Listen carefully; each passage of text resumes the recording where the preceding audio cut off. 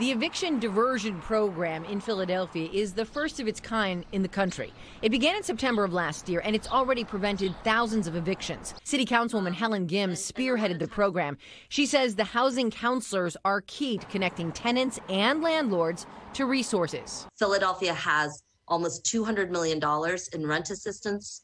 We can give it out in checks as little as $200. We can pay back rent. We can pay rent going forward. Now, Councilwoman Gims says she expects the demand to go through the roof when that federal moratorium expires at the end of July. If you are a landlord or you're a tenant and you need help, we have links to this program and other resources available no matter where you live on our website, NBC10.com/response.